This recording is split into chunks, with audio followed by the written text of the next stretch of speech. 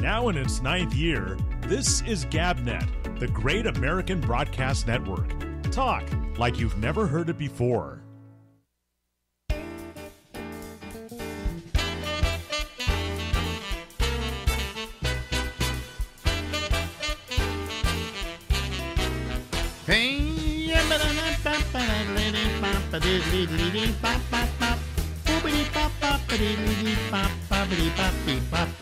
Hey everybody, I'm Alex and this is the Ramble.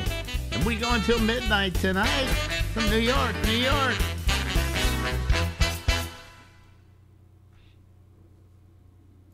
Ladies and gentlemen, please welcome the lovely and attractive Larry Bubbles Brown. Hello, Larry. Hey, Alex. How are you? Let me turn your audio down just slightly here. Okay. Well, how you doing? You were supposed to have some kind of a procedure yesterday, weren't you? I was, and I got either the flu or food poisoning, so I didn't get it done. You didn't get it done? No. Oh, God. This was supposed to be a what do you call it, eye thing, right? The cataract, yes, which you've had, apparently. Yeah, both of them. Both of the eyes. Done. Gone. Taken care of better than God gave us. That's what I've heard, yes. Mm-hmm. It's one of those situations where they replace what you had with something better. And you would think it wouldn't be better, but it is, you know.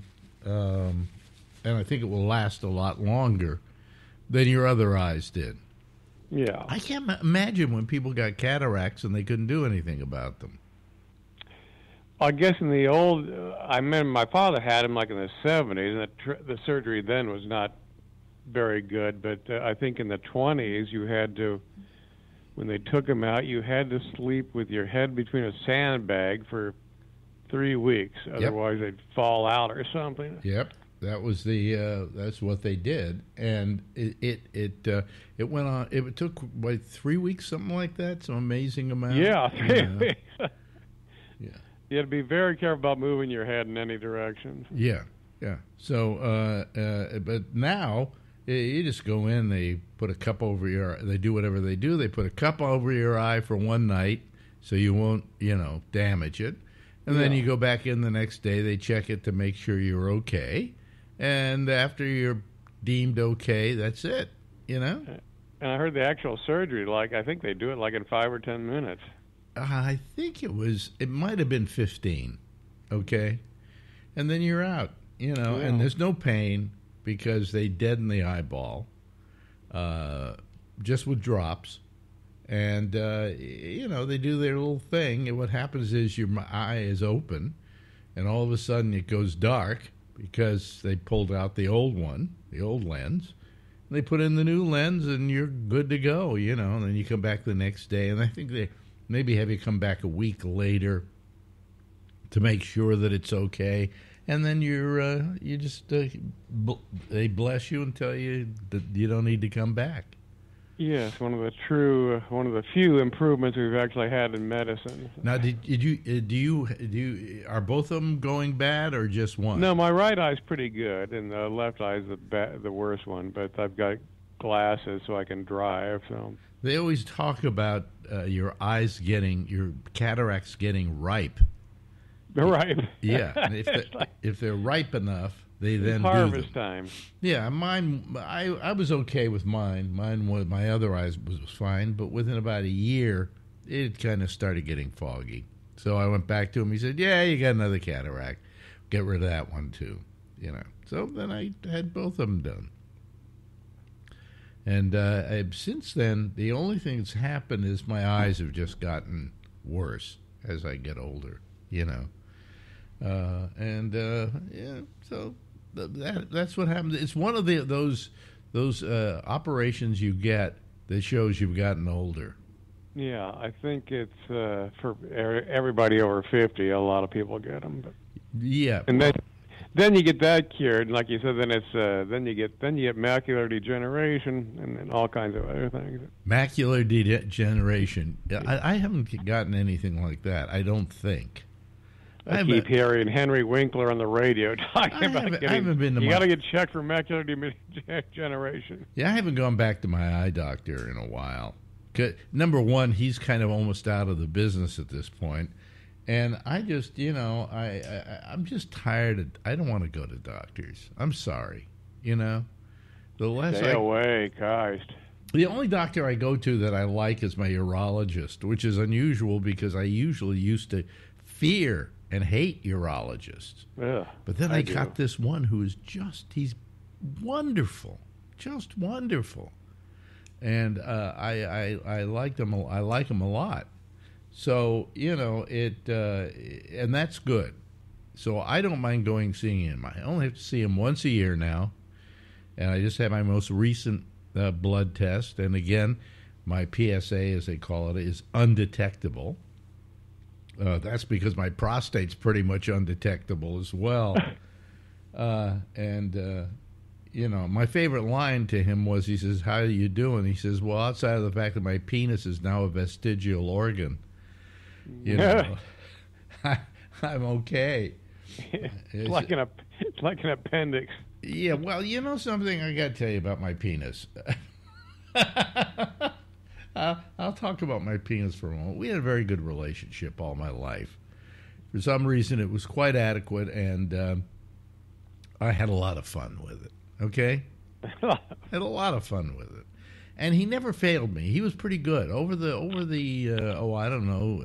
80-some years that it was active, I never had any problems with it. He usually always got up and all of that. I never had to look down at it and go, "Well, what's happening with you?" None of those things.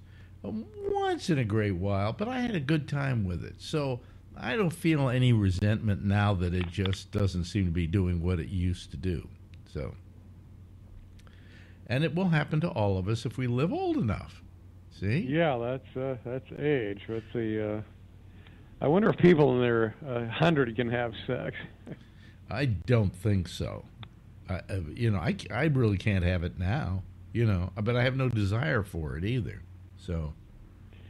Well, that's the great thing about getting older. The desire goes away, and that desire keeps you as I put it, out of trouble. As I put it, your dignity comes back. Exactly. Yes. I keep trying to explain to my wife why guys are the way they are, and why we are the way we are is that we have this constant, how can we put it, territorial imperative to inseminate the herd. That's right? A good way to put it. No, that our whole being is different than women, and we are positioned in that whole thing about procreation and so on and so forth in a different position as well. Women have their own, they're much more protective of their bodies than we are of ours, because it could become and turn into pregnancy. So even in the animal world, you'll see a female fight off the male until he finally overcomes her. And, basically in the animal world, it's all rape. Okay? But so anyway, your parts start falling apart. But I had the prostate cancer, and so what? I've always been so afraid of death, and Marjorie was always afraid that if I ever got anything serious, I'd be unbearable to live with. And when I'm unbearable to live with is before I have anything, and I think I've got it. Once somebody tells me you've got it, I then do something about it. I'm very calm. I don't know what the difference is, but when somebody finally told me, "Oh, you have cancer," I go, "Oh, okay, what are we going to do about it? Okay, here's what we're going to do about it. Okay, let's do it." We did it, and I just went through it like it was, water rolling off my back. It was very strange. The fear was worse than the disease. Oh, yeah, I still fear, that anytime I wake up in the morning, I have a cough, I go, "Is this it?" Is this the beginning of the end? And, by the way, if you're listening to us now, this is my session with Bubbles. It's never positive, okay? Well, you've got a couple of problems. You've got your cataract, and you got a hernia. You got a good old-fashioned hernia. I got the hernia, and I got I got really bad tinnitus. Oh, really? Oh, in your ears, you mean? No, just the ringing, just constant. What? I've kind of learned to live with it, but yeah. Wow. I mean, as we're talking now, do you have is it kind of ring? I can hear the buzzing and ringing right now. Yeah. Wow. Have you gone to a doctor about that? Oh, many times. Yeah. There's nothing we can do for it. Nothing we can do for it.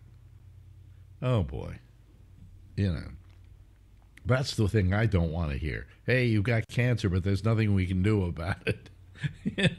And I didn't go to rock concerts when I was younger. A lot of people that did that have the same problem. I didn't go to rock concerts.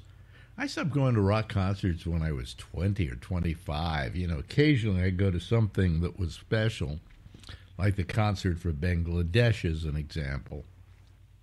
But I never liked concerts, You saw the Beatles. I saw the Beatles, but from backstage, because I was one of the people that was involved in. I didn't MC that show. I MC'd the show about 2 weeks later with the Rolling Stones. But we did a concert at the radio station, and I was just right backstage while they were playing. And as they came off stage, I had my hand on the stairs, and Ringo stepped on my hand. Years later, I told him he stepped on my hand, so he apologized. I mean, but he's going to be the longest living Beatle, I predict. Probably. He seems to be in good health, And well, do you remember were the Beatles or the Stones, were they excessively loud? Do you remember? In those days, none of them were excessively loud because, like, for instance, the Beatles only used stage amps. In other words, guitar amps. They went out on stage, and now the guitars are hooked into the whole sound system, and it blasts the whole place. But in those days, all you heard was what was coming out of the amps. So that was true of the Rolling Stones too. It wasn't that they couldn't have better audio; they were just nobody had created better audio up until that time. All they had were those amps that they used to set up on stage. So basically, there wasn't a bank of amps. All right, so. And you would probably know this, but I always wondered, how did Ed Sullivan become aware of the Beatles? Probably somebody told him there's this sensation going on in England, and it's the Beatles, And then he wasn't the first one to have them on the air here. The first one ever to have them on the air here was Jack Parr. But Parr ran a film of them performing, and saying, here's the biggest act in Europe. And then right after that, Ed Sullivan decided to bring them to the United States. And I guess there were people who informed him of those kind of things, or he was somewhat aware of it. Well, that was a pretty big score. Oh, it was a big score. Also, wasn't Topo Gigio on the same show? Was there a comic that had to follow? Oh, yes, but I can't remember who it was. Might have been Alan King. Could have been. Yeah. I'm just guessing here, but I thought I heard that years ago. I was told by Shecky, while he was still alive, something I didn't know, and that is that when you see a replay of that show with the Beatles were not recorded at the same time as the rest of the show. Because here was the theory. If we have those kids in the audience while we got Alan King on, it's going to be horrible. Yeah. And they're going to scream so much that getting them to calm down after that would be impossible. So it's just better if we record them separately and then fold them into the show. In other words, they did all the Beatles numbers and everything, and the girls screaming. And then when they were through with that, they got rid of all the girls and brought in the adult audience. Well, that would make sense. So the rest of the acts would have a fighting chance. Yeah. But most people don't know that. I was amazed when Shecky told me that. When Shecky told me that, if he told me anything, it was gold. Okay. So, but that was how that was done. And they appeared, I think, 4 times on Sullivan. I think the last time they were in Miami, because Sullivan was doing his show out of Miami.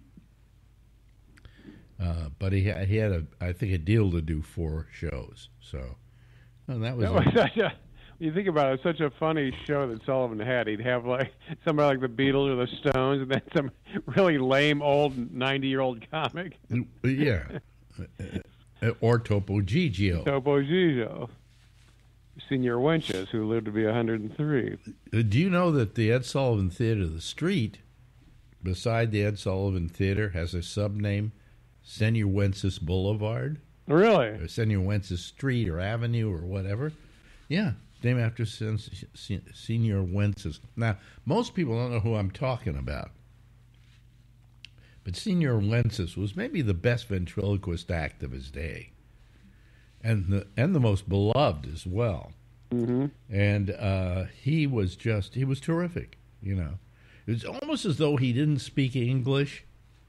He kind of like did a half English with a Spanish accent, and everybody loved that. Everybody loved him, Luckily, he didn't have to follow the Beatles. That was he'd say, "It's all right, it's all right." It's all right. Easy for you, difficult for me. Yeah, right. So you remember, huh? So he was like, so Sullivan was basically, that was a vaudeville show. Basically, it was we could call it a variety show, a vaudeville show. The trouble with Sullivan was he came in on the end of vaudeville, okay? His show was there when vaudeville was still kind of going. So he had all these acts, these plate spinners and jugglers and then singers. And what would happen in a vaudeville show is, and what made a vaudeville show so great is the variety of acts that would appear. You'd have a comic, then you'd have a singer, then you'd have a juggler, then you'd have something else. All of these things that today would not appear on the same bill, in those days, they did. And the wonderful thing about vaudeville for people who went to it was when you watched it, you may not like the act you're watching, but you knew within 5 minutes there was going to be another act, and you'd probably like that. And there were usually, I would say, if I remember correctly, about 10 acts on a show, on a bill. And you went up, if you were a comedian, you went up and did 15 minutes. If you were a headliner, maybe less, So people would then do one act. You could take your act, do the same jokes. Yeah, I think it was less than 15. I think it was like 7 or something. Yeah. And they said they would do those acts for 20, 30 years. Yeah, the same act. They never had to change it. Okay, now here comes Sullivan. All right, let's say you're a juggler. You've got your tight 5, as we call it. Your tight 5. This is the amount that you go from town to town to town to town doing exactly the same juggling act. That you've honed for years. Now Ed Sullivan says, hey, come on my show and do your juggling act. So you go on Ed Sullivan, you do your juggling act. 50 million people see it, and you can never do the same juggling act again. Somebody said about TV in the early days, TV eats material. It ate a lot of acts. These old vaudeville acts who for years had a tried and true act. They would go market to market to market to market, doing the act over and over and over again, but the same act. And they come on Sullivan, they do it one night. It's everybody in the world's seen it. Goodbye. Wow. And they were done. Yeah. I mean, that was the great thing about vaudeville, is that you would have been great in vaudeville, What they had back then, too, were the dialect acts. You know what I'm talking about? They were Jewish dialects, Italian dialects, so on, and they would come on, and a lot of the humor was even based on their dialect. And today, if you have one of those dialect acts, man, you would be so in trouble. Oh, that's racist. That's this. Yeah. That's that. You know. I mean, you got to realize that guys like Stepin Fetchit. I always had a theory. Stepin Fetchit, folks, if you go back to your movies, was the guy who used to, like, when he saw a ghost, you know, at first they make his face go white on the film, and then he'd go, "Feet don't fail me now," you know, and I seen a ghost, you know, and things like that, and he played this very kind of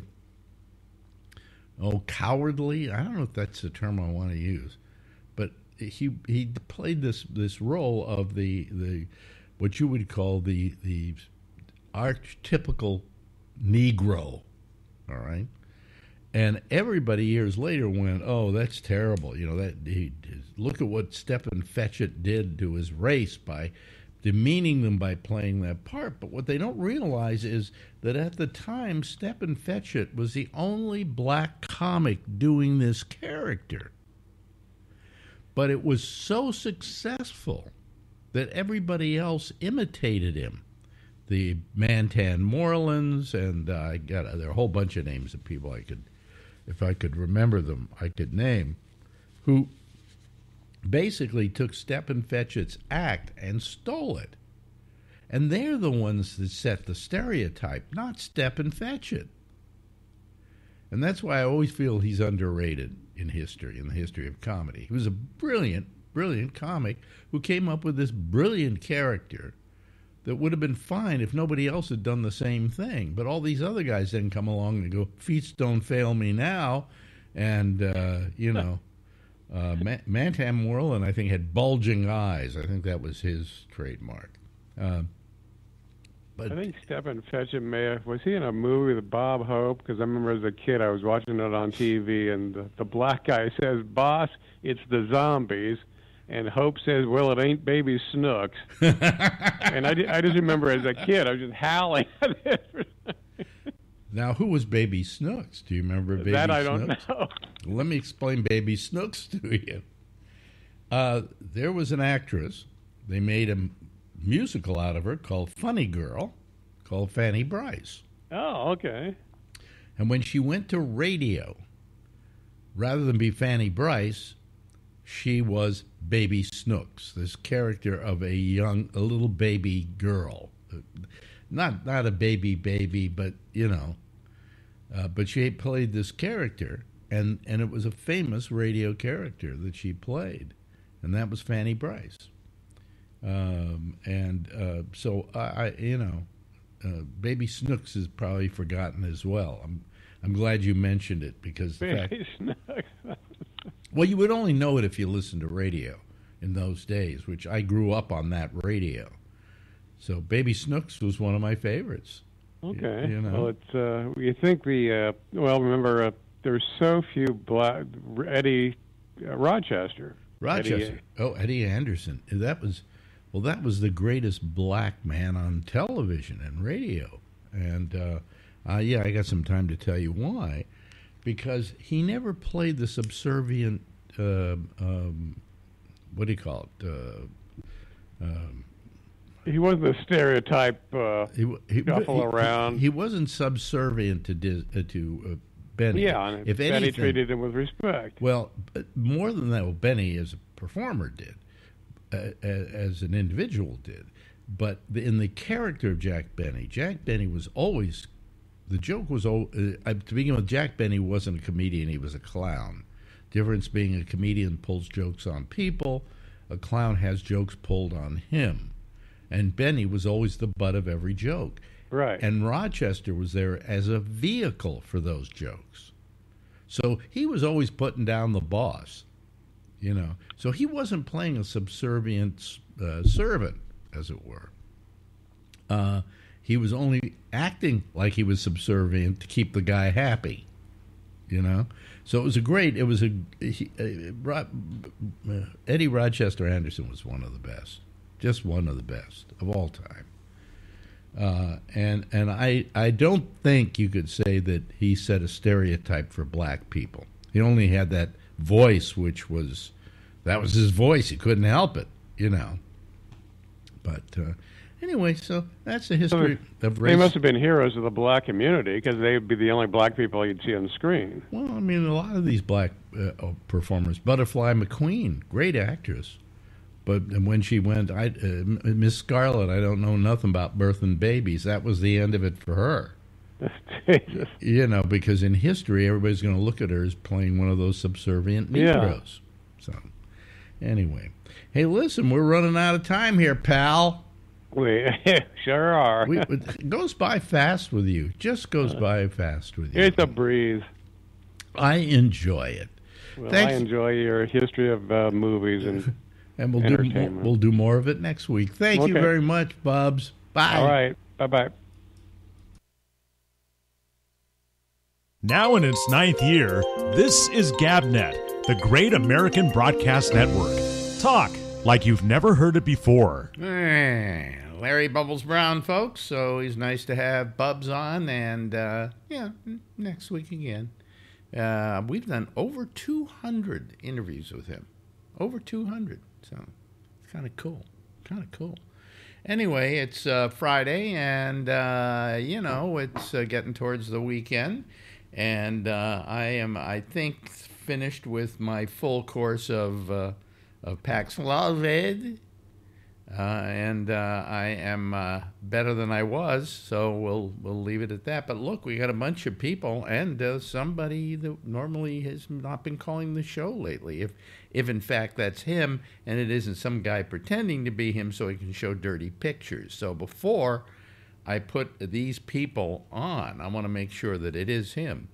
Let's see here. Who we got? There, it is him. Okay, and he's at my front door. Come on in. Hey, I'm here. Yeah, let me see here. Let me in. Let me do this. Okay, there we go. And there's Phil Meyer.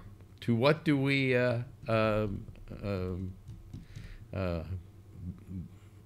what's the term we use? I didn't have anything else to do.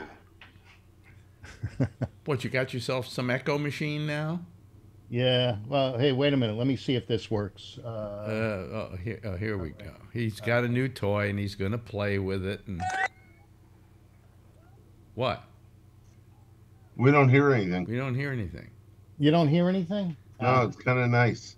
Yeah. Is it something that might be copyrighted material that doesn't go through Zoom? No. Did you hear that? Yeah. Yeah. Okay. It's a record scratch. Yeah. I got chimes. Did you hear chimes? Boy, this Friday's starting off good. Oh yeah, it's just really exciting. Yeah. Well, let's see. This one you'll like. If I could see. Hi, how you doing, Alex? How you doing? Good to see you. I'm doing all right. Can you hear this? So what? I can Somebody do it. block I can him. do it with this machine, but I never do it. Yeah. You know, because I don't want to do it. Anyway, Anyway, It the old makes you sound machine like a died. 6-year-old. I got a new machine. a new switcher? Yeah. New Well, a audio new switcher? mixer. What happened to the old one? It just took a shit. And how much did you pay for that one? Well, I paid $1,100 for that old one, and Yeah. I'm going to get it fixed, and they'll factory refurbish it for a couple $100, and I'll put it on eBay and get rid of it. Oh, okay. All right. Okay. Anyway, that's Phil Meyer. And to what do we owe the pleasure? That was the term I was looking for of you calling tonight. Well, You missed me, didn't you? I missed you, Yeah, and you I missed heard you were sick, And you figured, I got AIDS 3 times, and maybe if I get it a 4th time, I'll be dead. And I'm outside. You won't let me in. Where'd you get that picture? Somebody had something delivered to you, and that was the Oh. picture from what is it? Amazon, I think. Yeah. If you I- were to I move, don't remember if it wait was a minute. Alan If you or move- Tony. If you move, it'll probably show the package, right? Maybe. Alan would have never showed you. No. That picture. Oh, there it is. No, there isn't a package there. That's not your doormat? I think that's my doormat. Yeah. Yeah, Alan would have never sent you that picture. Hey, I'd rat out Alan. And where's the bus? I'm waiting to roll it over. Let me say hello to the rest of the people here right now. We're being joined by Josh Wheeler. Good evening, Josh. Hello. And Virgil, Mr. Nunn, Vernon Nunn, Virgil. Vernon Virgil. Nunn, Virgil, yeah. I saw both you and Wheeler were waiting on Vernon. I was going to say, well, we don't have too many people calling tonight, but at least I have the two most intelligent people that call this program. Alan and who? So anyway, it's Friday, and what was I pissed about today? Nothing much. Nothing really. I'm trying to think about what was I mad about today. What was bothering Boy, I hope me? Tony texted you as much as he texted me. Really? It's not allowed. Complaining about the people complaining about him last night. What people complaining about him last night? I don't know. Who the hell knows? I don't know that anybody was complaining he about shut up. him. He said I was quiet, and I said I couldn't get a word in edgewise. Well, if he weren't here, then you wouldn't shut up. So it took somebody to shut you up. There you go. So, good.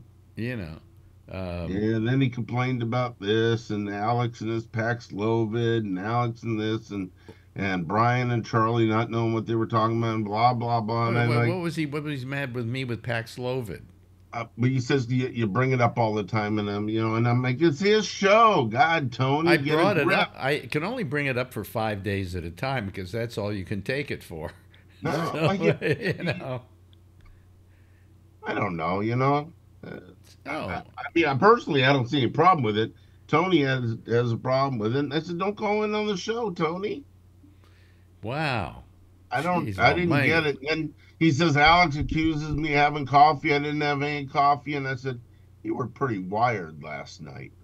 Oh, no, I wasn't. No, it could be he's doing cocaine now. Could be. He's moved up. know. He got his Gabnet bucks in the mail. Yeah. So anyway, I'm sorry that he's mad at me because I'm sorry I took Paxlovid. Alan didn't get Paxlovid. No, he didn't. His doctor didn't like him. I think he should have prescribed it for him. I There's do, nothing wrong with taking it. I agree, but I had a couple drugs that weren't. Now I saw my regular doctor today to follow up on some tests that were all normal. Yeah. And he asked why I didn't take the Paxlovid, and I said, the doctor told me those drugs and he says there's alternatives you could have taken. I said, yeah, that's my whole point. That doctor was an idiot. Yeah. Said, yeah.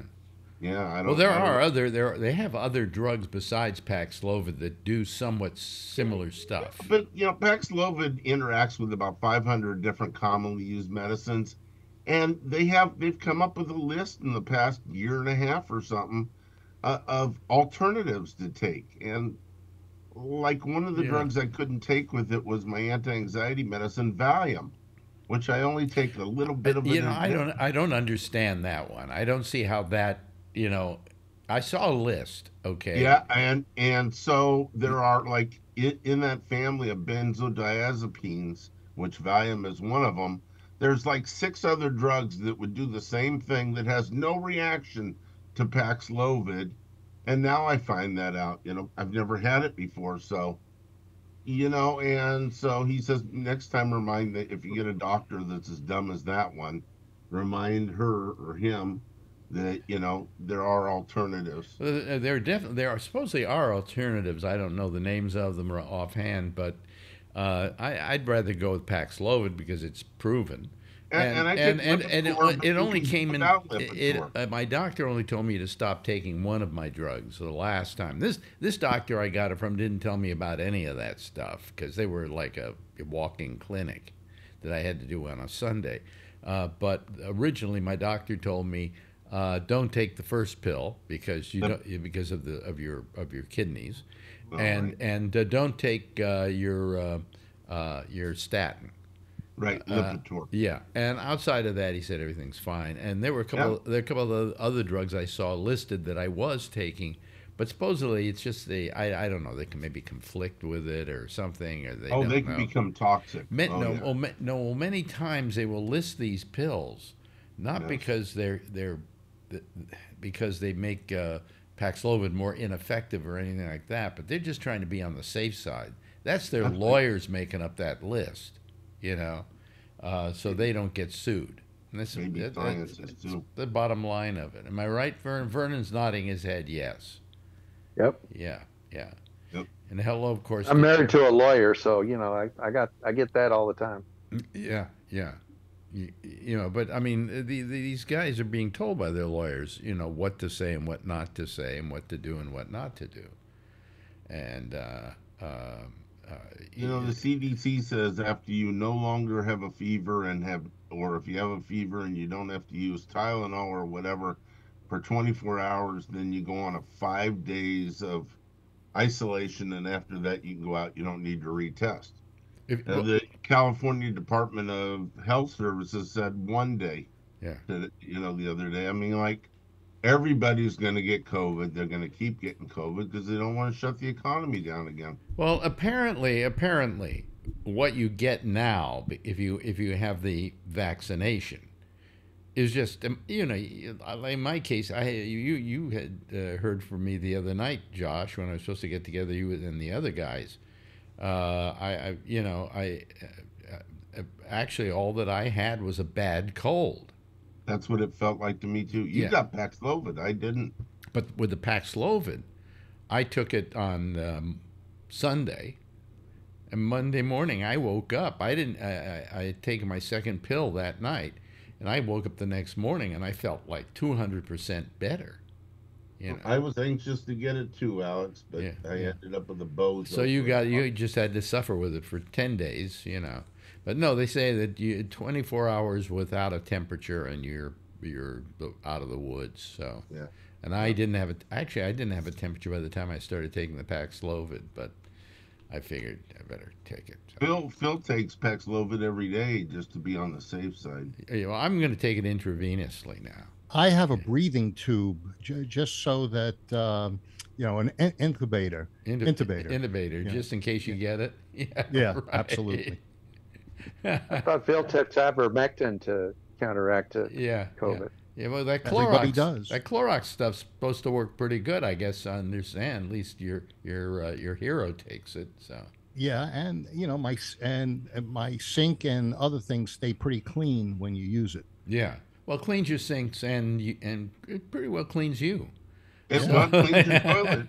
We're only kidding, too. Folks. Our ex-president suggested it might be good to take something like Clorox, and so please don't demonetize me because I mentioned it. I don't think that's what he said. He also suggested shoving a UV light up your ass too. No, what that was the Democratic interpretation of what he said. What was the MAGA interpretation? Oh, he told people to... There's a lot of things that kill COVID. Why can't we come up with something like the blue light or disinfectants? He wasn't telling you to drink it. You're going to tell me that all in all that wasn't a stupid question? No, it's a reasonable question to say, hey, there's a lot of things out there that work. Why can't we come up with something that does? I'm glad you're back on the show. Okay. Yeah, science according to Phil. Well, tonight. Huh? For tonight. And I was thinking about calling you up. Shirt. I was thinking I should have worn my shirt that says "Science doesn't care what you believe." That's right. What Jew believes? There's 3 Jews here. What I was going to say. That's not what he said. I know. What I was going to say is the Republican interpretation. I was going to call you and just ask you if you wanted to come on some Thursday or something and do the show with me for a half hour. Sure, I'd be happy. Which you'd be happy to do, and it's just fun that you called tonight. But how I've missed you is that we talk about Trump, and we talk about his situation, and it is one-sided here, okay? Because there isn't anybody on this panel who particularly likes Donald Trump. And we consider him actually a danger to democracy. Would you agree with me on that, Vernon? Yes. Yeah. And that It's just horrible. It's horrible that we have two people that nobody wants this time. Okay, you know, Americans hate reruns, and this is a rerun, and it's really boring, and it's repetitive, and I really wish, as Republicans, you had a better candidate in the lead, because he would better serve your party. Okay. Yeah. So. Well, I'm glad you think that. Well, no, because I've always believed, as I've grown up, you know, I've always been a lefty, okay? But I've always admired true conservatives. And the reason I have is I think there should be the other side. You know, there should be the other side represented, a different form of thinking. And that by arguing out these two sides in a civil way, we come up with better ideas, okay, and better solutions to problems. Because lefties aren't right all the time, and conservatives certainly aren't most of the time. But the problem we have now is there are no conservatives. Well, the people who are supporting Trump in the Republican Party aren't really true conservatives. No, and the more I delved into like Ramaswamy, the more I realized that I like libertarian positions. I even like Robert Kennedy. You know, I know that he has a couple of issues, and I don't think I would vote for him, but I appreciate. One of which is his voice. What is that? Did he when he was a kid? Did he fall on? It's something that happened. It's something that like a disease or something caused. It sounds like when he was a kid, he fell on a popsicle stick or something. No, you know? he sounded totally normal up until a few years ago. And this is something that just happened. I mean, it's a disability. Yeah. You know who he's married to. Yeah, Cheryl Hines. Yeah, Cheryl Hines. Hottie. Yeah. What's his name? Larry David's wife. Larry David's Your Enthusiasm. the TV wife. Yeah. Hey, did anybody watch the Tucker Carlson? I watched part of it. Putin thing. I watched excerpts because I understand that most of it was pretty boring. No, I thought it was pretty interesting, actually. Because Putin was giving a history lesson. A little bit, but it was history that I didn't know from his perspective. I felt it was worth hearing. I felt that Tucker Carlson was maybe the worst person in the world to interview him. He did it. I mean, nobody else did it. You know, doing it and allowing Putin to get away with what he was getting away with without challenging him. Well, okay. You don't want to get your head chopped off. Well, but then you don't do the interview. Now, you know, he did ask, for instance, that journalist from not the Washington Times, was the Wall Street Journal. Yeah. About him. You know, he said, "Hey, you know, will you allow me to take him back?" You know, if Putin said yes, he would have been a hero. But he did ask. That's why he challenging asked. questions. He wanted to be a hero. That's why he asked. Well, that's okay. A lot of people would have avoided that. I'm not saying that Tucker Carlson is a gift from God. I'm just saying that, you know, he had an interview. I think it was newsworthy. it was a softball interview. Okay, it's the kind of interview that most journalists would be ashamed to do. I don't think so. I yes. Barbara Walters. I would be ashamed. Fidel Castro. Let me put it this way: I would be ashamed to do it. I mean, Tucker Carlson hasn't been heard of since. Didn't you say that, you know, the first time you interview somebody, you don't blast them right out of the... Yeah, but he's never going to go back and do Putin a second time. I don't know. He's never going to get the second opportunity. If I were to interview Putin, I probably... I doubt if I would be allowed to interview him. Okay? Just because... they would look you up. Just like they would. Yeah, they were looking. They were looking for somebody. They knew about Tucker Carlson's a hero with them because he's been pro-Putin and anti-Ukraine and everything. Well, you know, and so he was the guy who could get away with it, but he wasn't the guy who was going to even if he was against Putin, he wasn't a good enough interviewer to be able to get the right stuff. Doesn't matter. He got the interview and you didn't. I saw a really. Josh, do you remember a really great interview with Putin? And I'm trying to remember who did it. Oh, it was Oliver Stone, was it? Oliver Stone. Yeah. Much better interview. It was an excellent interview. You got a better insight into who Putin was. But Putin was able to just give his side of the story. You said it's a history lesson. Well, maybe it was, and maybe that history isn't being examined by mainstream media. Well, no, I think everybody knows the history and the history of Ukraine in that whole thing. And let's be honest. Putin's crazy. Putin's really nuts. He's batshit crazy. But that's the kind of person you kind of have to watch out for the most, Yeah. And he is, what he has done is terrible, It's just as terrible as what the Israelis have wound up doing to the Gazans, Yeah, those Israelis, they got through that fence. They cut off babies' heads. They burned people alive. Those Israelis should be stopped. Wait a minute. Wait a minute. They did burn. That was the Gazans. They did. Yeah, but they killed 20,000 people, Phil, as opposed to 1,200. All right. And until Hamas is eradicated, it might take more. You can eradicate Hamas, and that's not going to stop anything. Well, okay, because then you got to deal with half a dozen other groups, and you're only making a lot of other groups come out of the woodwork. I mean, it's Hezbollah. There were thousands of missiles being launched into Israel from Gaza.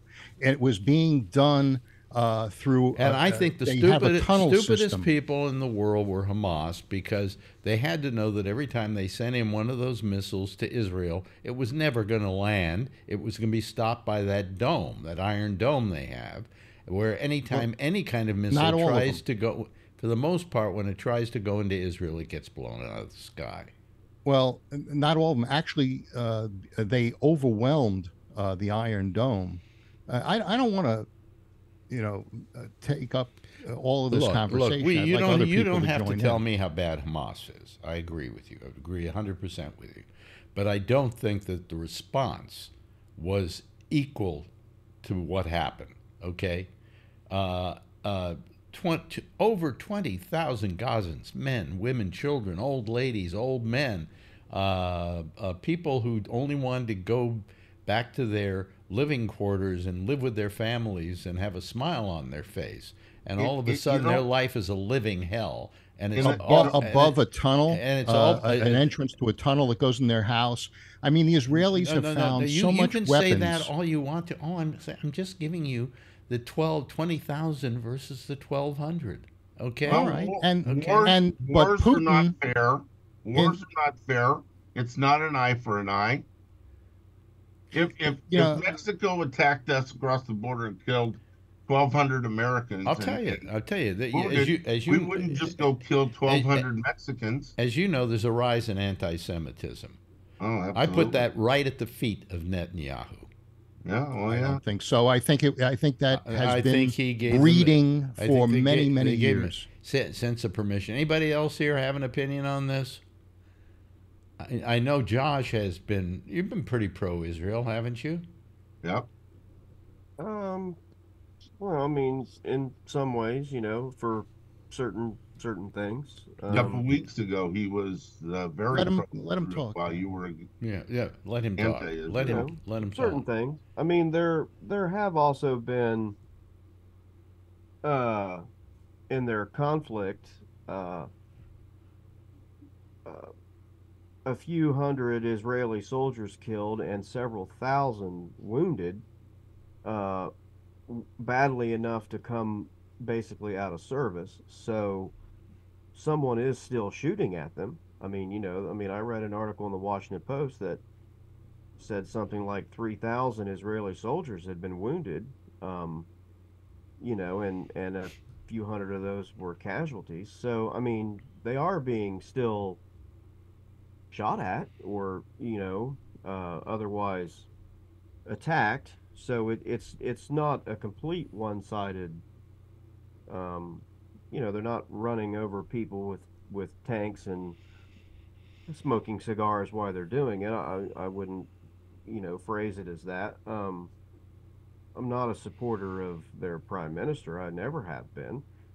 I think a lot of people, including me, would feel much better about their military efforts if they seem to have had a solid leader that could be around for a while and see it through with a little bit more of a solid plan. He doesn't seem to have much of one other than saying that he will, eradicate Hamas, which I don't oppose, but that's a large philosophical goal. I mean, it's I mean, I guess it's specific, but I'm saying it's that's not really that easy. So they need some long-term leadership change, and I mean, I think they could accomplish that and make some adjustments, and he's not really willing to, which is probably not the way to go about it. I mean, I just don't think he's their long-term solution. I think it's in his interest to make things go on for a while, because it keeps his power. Yeah. But I don't deny their some of the actions that they've.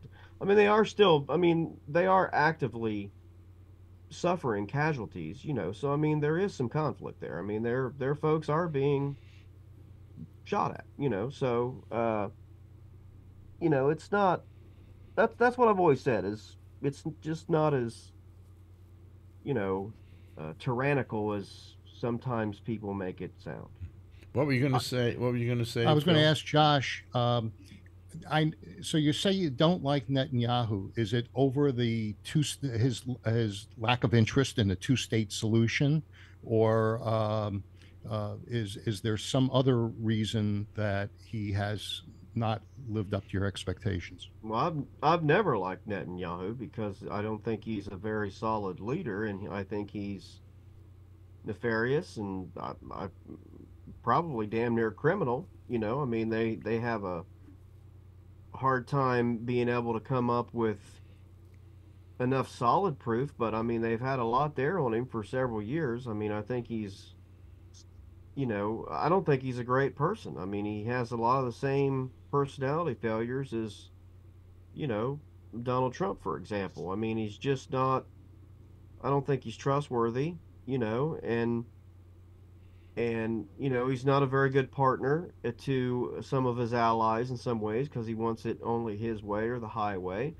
And I can understand that's their country, their sovereignty, etc. They have the right to do what they want, which is fine.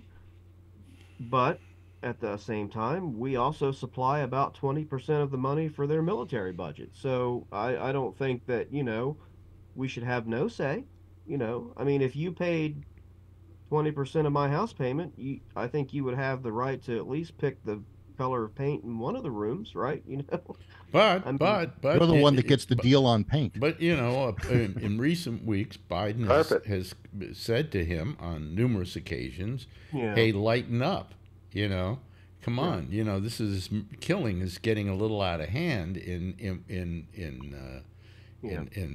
Is that because Biden's base is pushing back? Well, I think his position? I think they're mad at him for not taking more of a position to try and save lives. I don't think Biden's reservations are political because if they were, he would be doing it much more out in the open and gaining political favor from it. But he's doing he's resisted. He's actually resisted, and it's cost him some votes. He's doing a lot of the pushback that he's doing through his private channels with his own conversations with Netanyahu and with the representatives that deal with each other between the two countries. So I don't think it's political. I think that he sees it as, if they do more harm than they should, that's going to be a long-term, setback.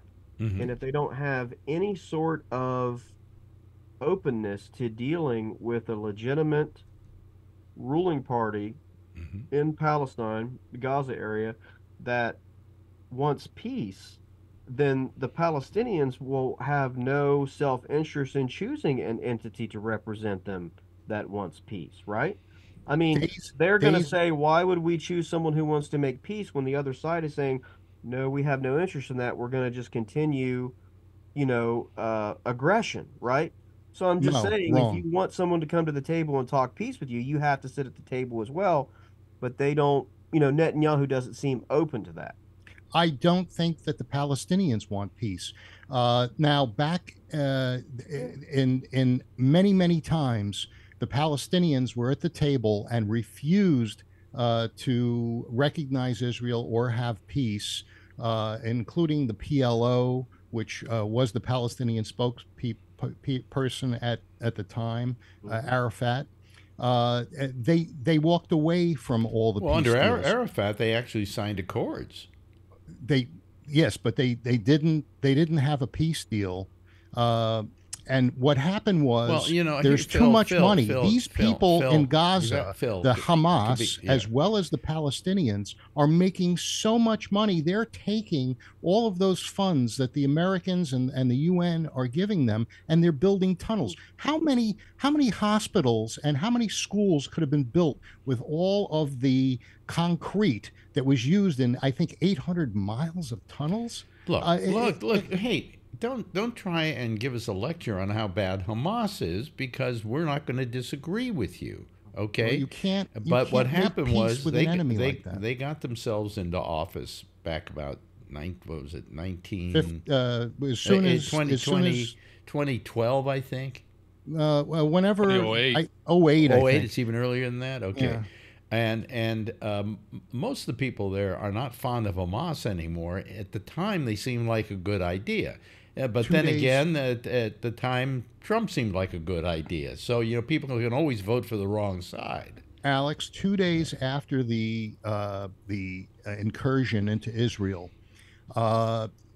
news people asked the people of Gaza what they thought, and they were cheering what was going on. And what the Israelis have discovered is that a lot of the houses that are there that they bombed, there were entrances to tunnels, and there were caches of weapons. You're acting like Israel is completely innocent in this whole process. Yes, and they're defending themselves. No, then defend yourself, but don't be aggressive.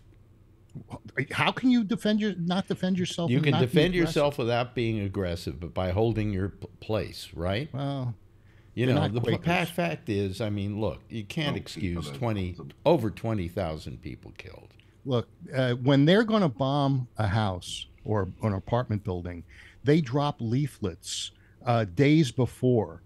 They use a. They told them they did do the leaflet thing.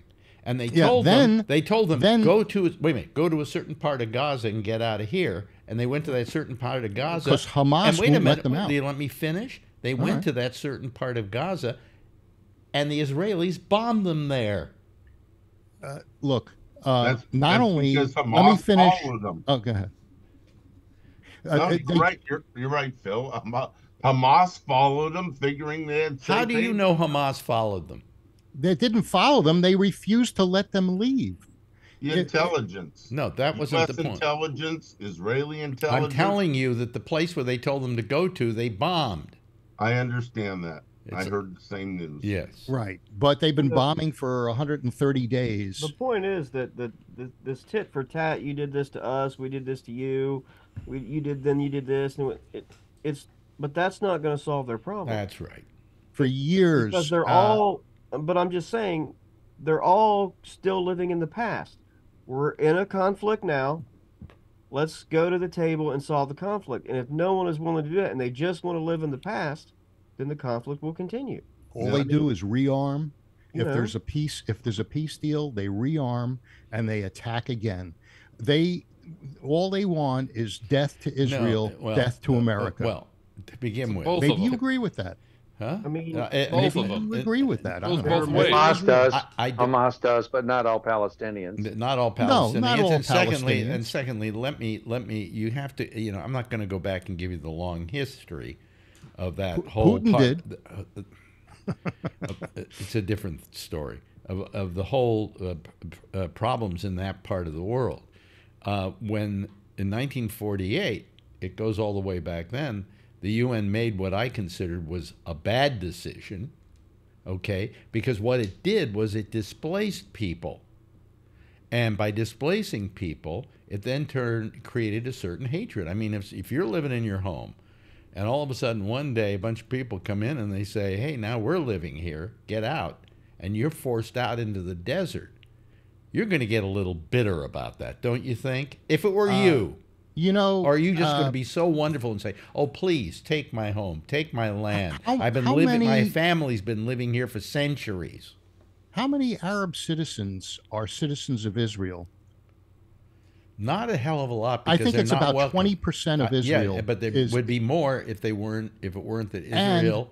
How many? Will you listen to me, Phil? It wouldn't be if Israel were a little bit better to those Arabs who want to stay there. They are. They have every right to vote. Are you to aware that the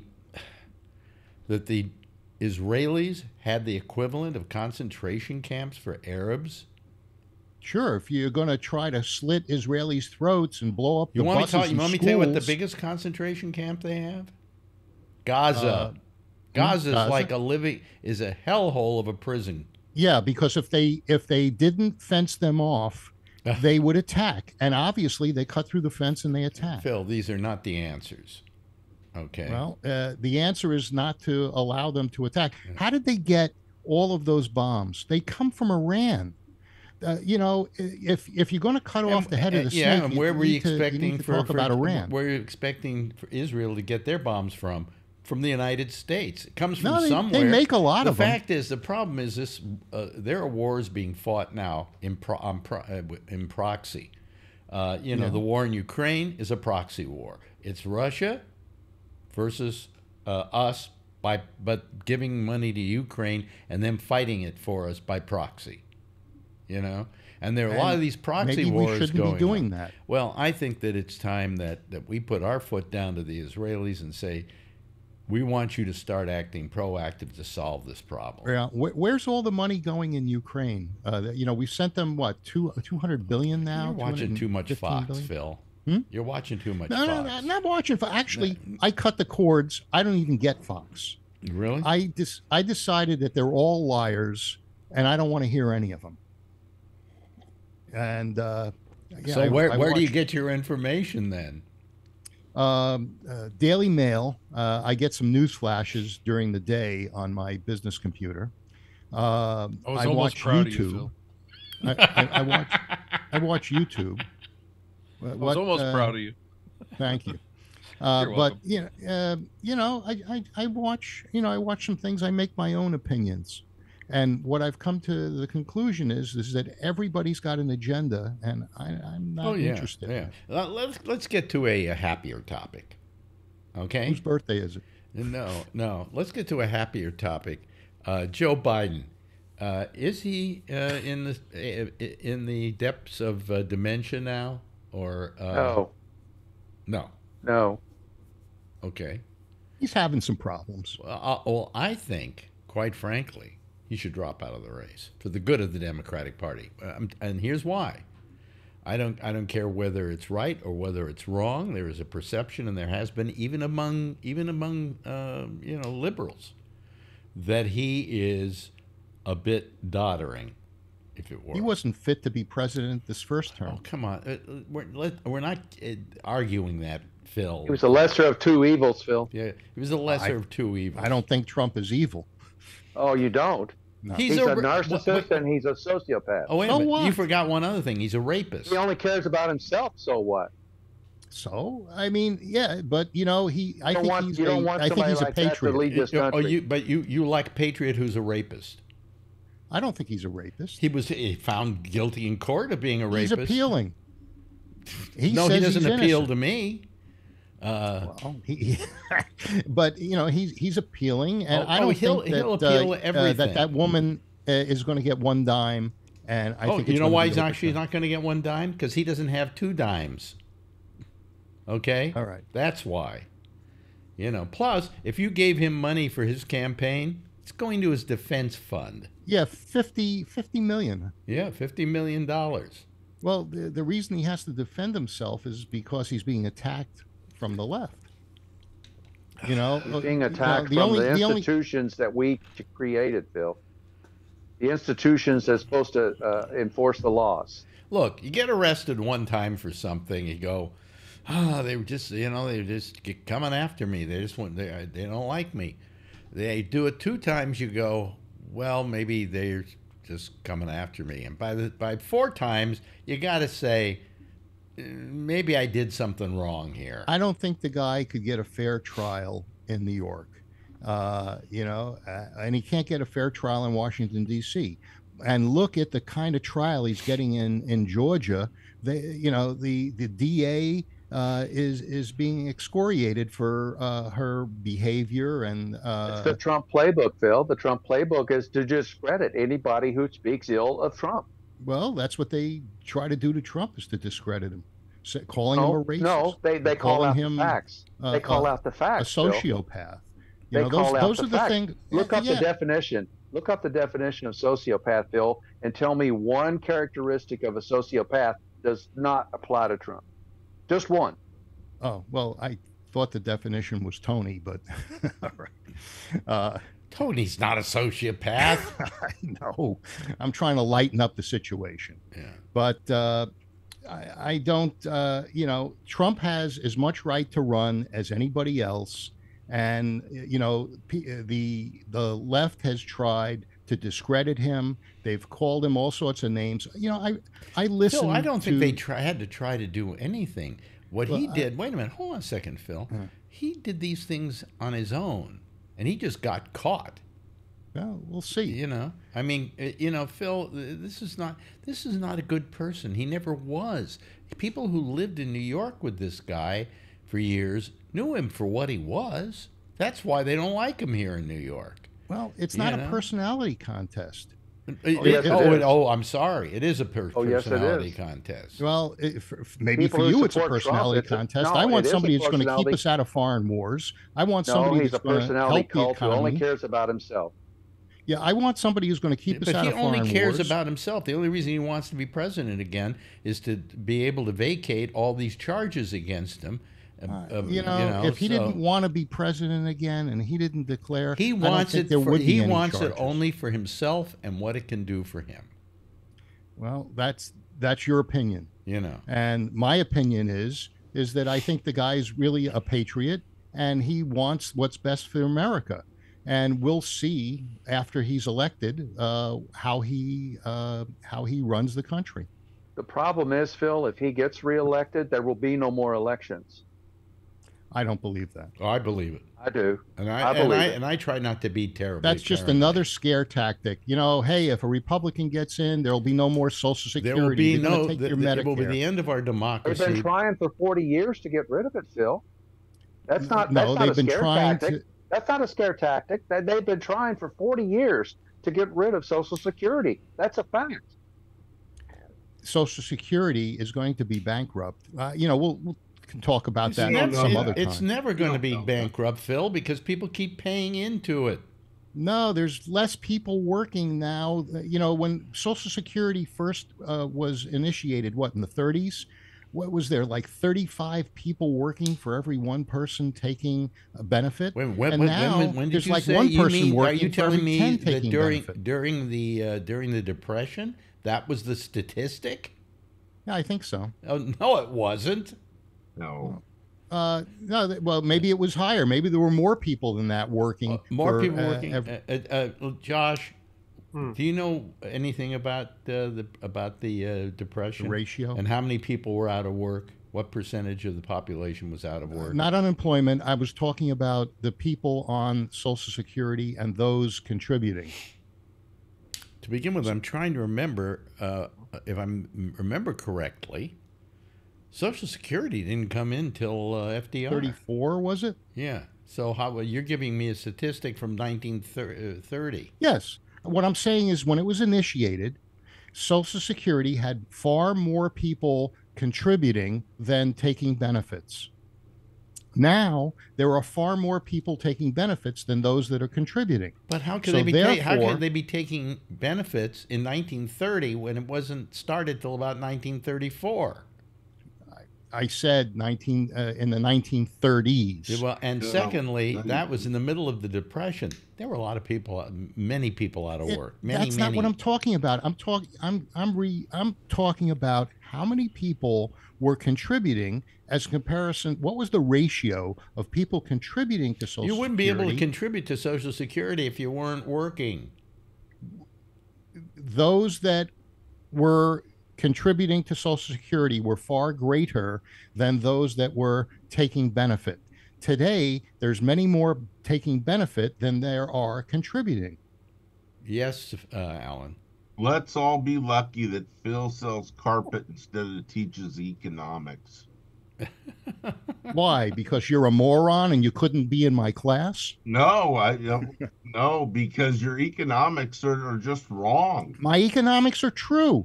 No. When Social Security was first initiated, there were far more people contributing than there were taking benefit. Today, that got to do with the price of tea in China. A lot, Vernon.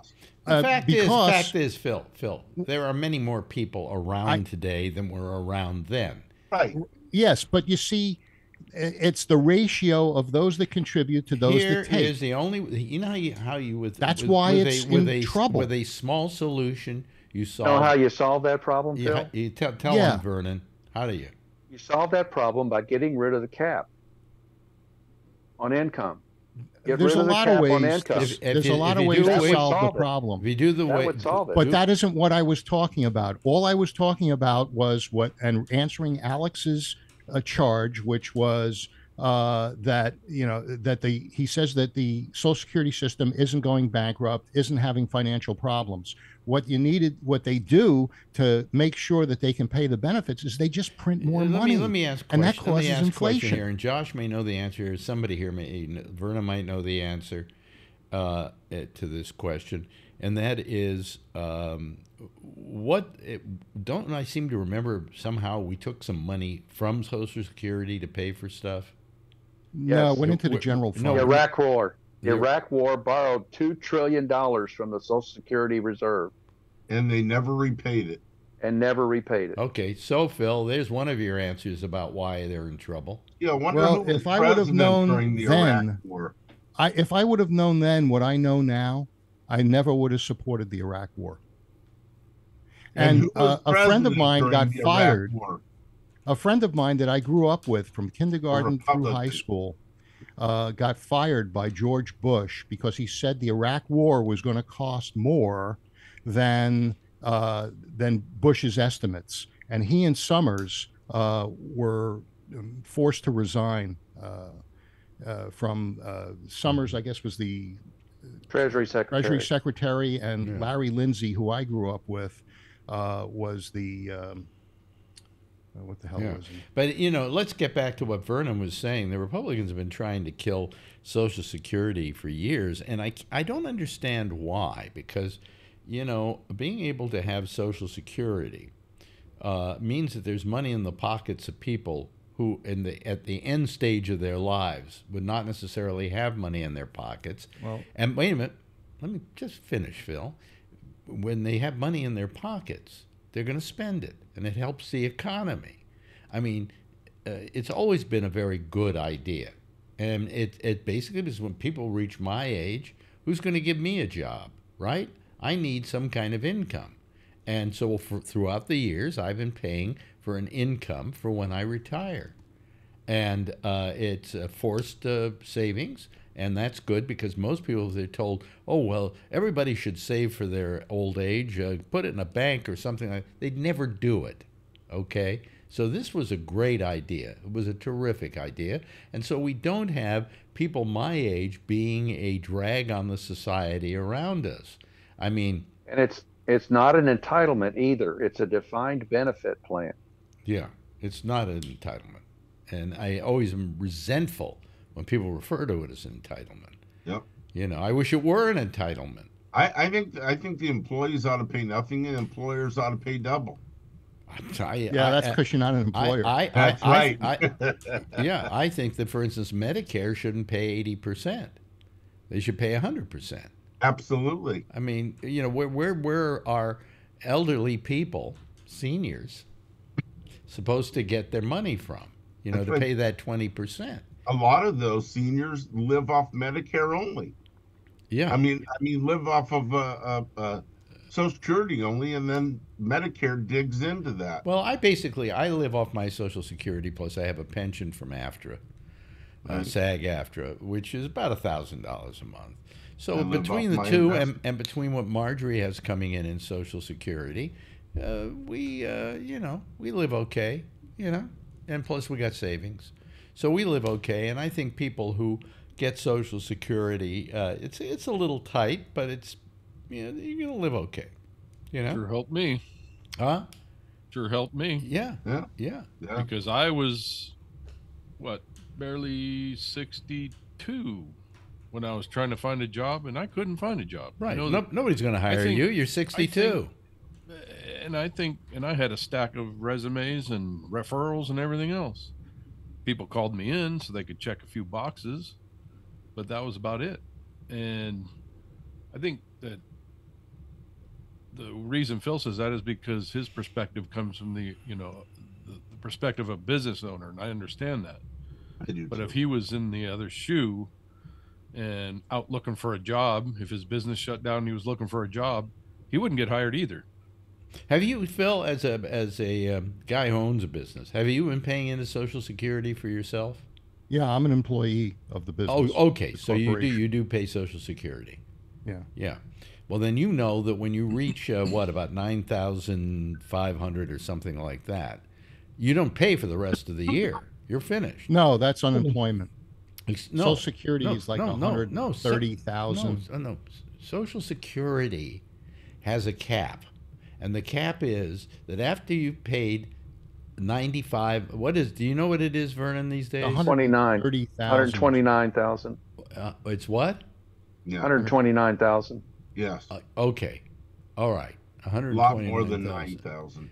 Well, wait, 9,000 is probably unemployment.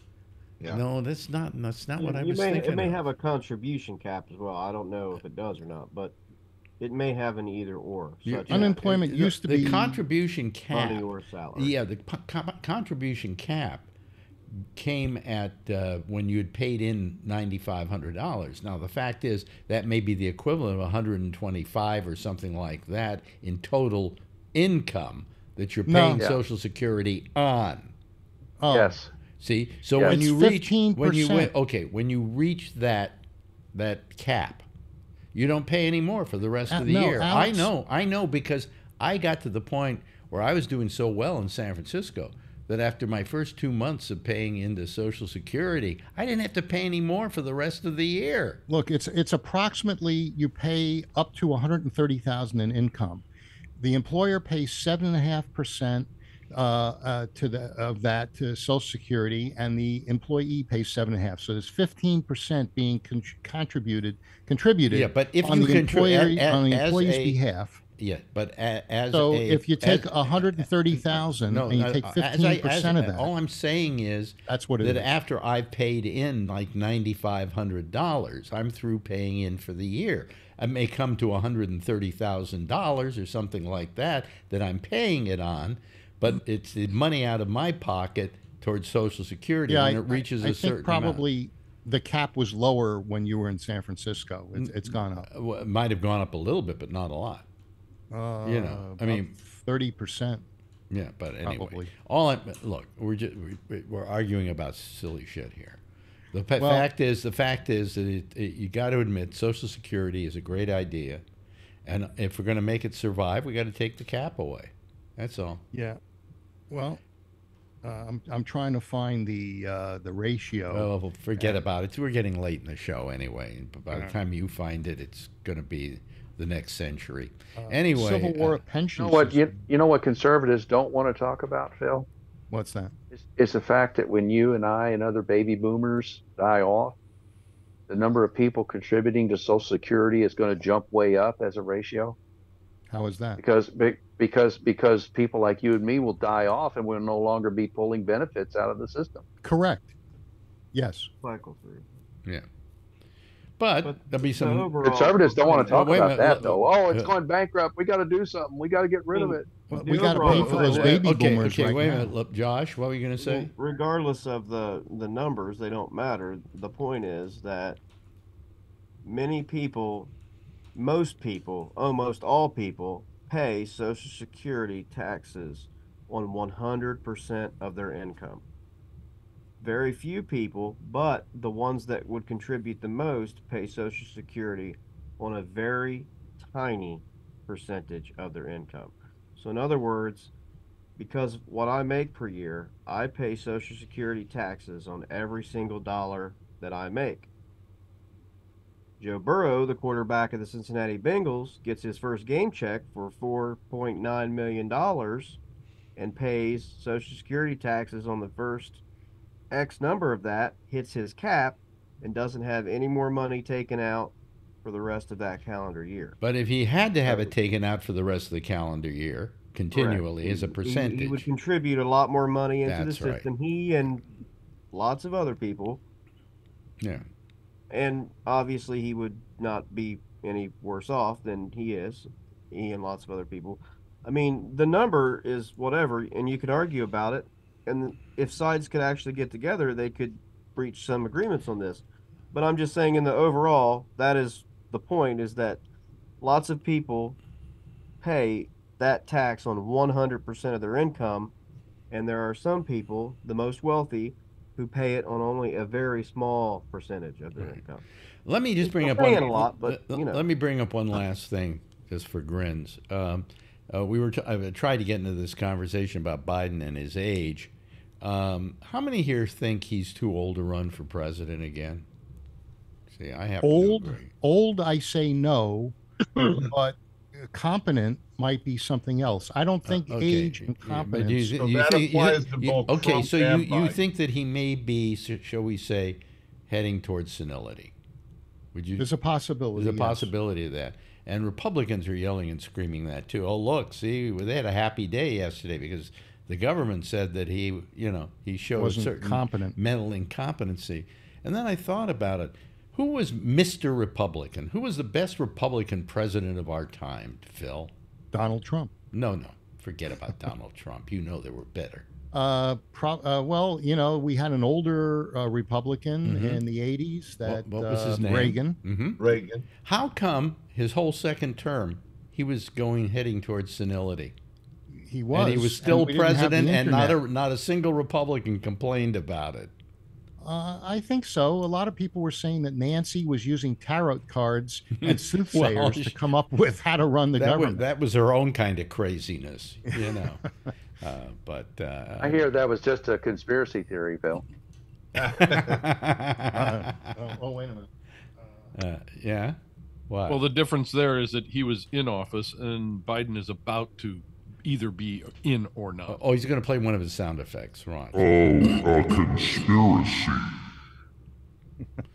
Oh boy, oh God, I'm glad that he didn't wait. He just waited till the end of the at the end of the program to come out with that. All you got to do, Alex, is say we didn't hear it. We couldn't hear it, Phil. Yeah, that's good. That's good. Do it again. Anyway, what? I don't know what that was. Anyway, applause. Who's trying to come on here at this late a date? Oh, I got crickets. Eddie F. Okay, all right. Enough of the sound effects. Well, one thing that Kevin made a good point. Yeah. My situation was just a few years later. At age 64, I was laid off from a guy who owned 2 Radio Shack franchises, and they started going bankrupt.